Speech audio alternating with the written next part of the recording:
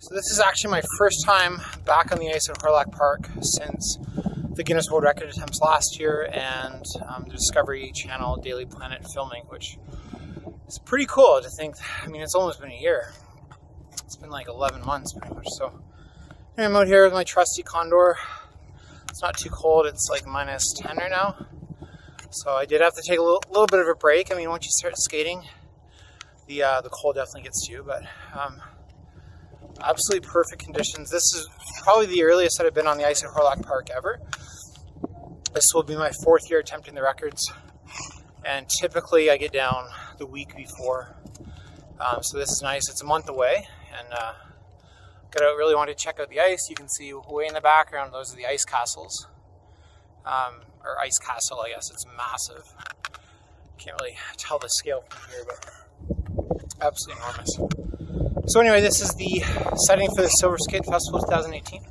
I will be attempting to break my 3 Guinness World Records and World Flying Disc Federation records for self-taught flight on ice. So we have MTA, TRC, and SCF, and you can click on the links in the description below to find out more about what those actually mean. A lot of you are probably familiar with MTA from videos I've done, videos Brody Smith has done in the past.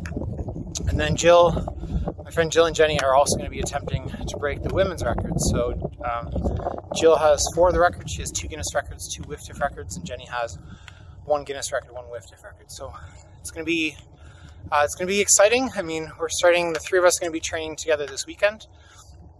I have a lot of new knowledge now. I just spent a couple days in Ontario with Kelly Lockwood, who is, as I've said a couple times, and the more I get to know her, the more I think it's probably the truth, is the expert in the world on, and this is the thing, I think I sold her a little short last time I said, skate sharpening, but she also knows skating techniques really well. So not only does she advise people and help me out with, the contours and the profiles of a skate, the hollows, but also how to skate properly for more power, more speed. And so that's really cool, I think, because when I'm doing this on grass, my limiting factor is how fast can I run.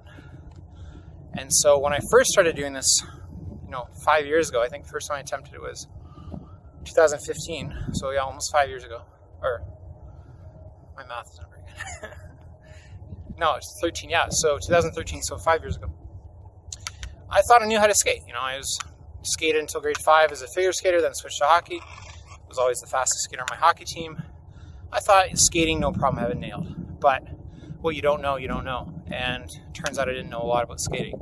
So last year was really the start of that education, and that continued last week. So I've learned more in a year than I learned the first, 34 years of my skating life, which is pretty amazing. So if you do something now, if you think you're an expert in something, if you think you're really good at something, go to an expert. all it took was me to reach out to somebody that knew a lot more than I did, and she was able to tell me very quickly, yeah, we can get you doing more things, we can get you faster. And so now I feel like my limiting factor out here is the throwing, not the skating, which is interesting. And now, honestly, I have no idea how fast I can get, but just the work that I did with them on the skating treadmill last week, if you didn't see clips, I'll include some clips in this video. It's definitely helped me just think more about my technique. I didn't get on it enough to really build the muscles, build the muscle memory, so I'm going to have to work on that out here. A little easier to cheat out here for sure. When you're on a skating treadmill, if you lean forward too much, your skate slip, you fall. Here, you can kind of get away with it a little more. So I really have to work on keeping back, keeping the shoulders up, keeping the chest up, and getting as much power as possible over my skates, because the more weight you have over your skates, the more power you're going to get in your stride, and that's the goal. It's not about short strides, it's about long, powerful strides, and that's something, from speed skating. And so it's translating that. I did get my blades profiled again today. It's been about a year. Well, I guess 11 months since the last event. So I did get them profiled. I went to Professional Skate in Edmonton, the organization that I worked with last year. So Sean, thanks a lot for your help on that. He actually heat fitted my skates today, so they do feel a lot better. They were, my feet were hurting the last couple times. Usually, you get out on your skates, you haven't skated in a while, that does hurt, but I definitely feel that they do fit better than last time. But he also profiled them, kept the 15-foot contour and I asked him, like, maybe I should go with a shallower hollow for more glide. I didn't feel like the grip was an issue at all. Felt like if anything I had a little too much grip. So my profile last year was 5/8, and so we moved up to 3/4. So it's only an 1/8 of an inch more, but a little more glide, right? Like that means I can throw it a little bit further and trust that I can have the speed to get there to make that catch. So training vlog is going to be starting up again. I feel like a kid out here. You know, there's people skating around, and I love it. I absolutely love it. So Edmonton this week, I'll be back in Calgary on the weekend, be training at Bowness Lagoon there, which is our typical training area. But it's also good to just remind myself the altitude in Edmonton, how different it is. It's quite a bit different. Calgary is about 1,000 meters, Edmonton's about 500 meters. So it makes a huge difference when you're throwing, you don't get as much glide.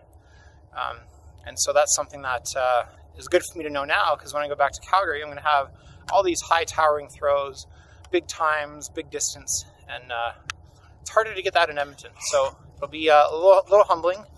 Well, it'll be a confidence boost going back to Calgary, but coming back again to Edmonton in a couple weeks, it'll be a little humbling for me. But you just have to learn to adapt, right? It's important to train in a variety of conditions, different winds, different temperature, different altitudes, so that you can adjust as you go. But knowing exactly the altitude I'm going to be competing in, really the variables are the wind and the temperature.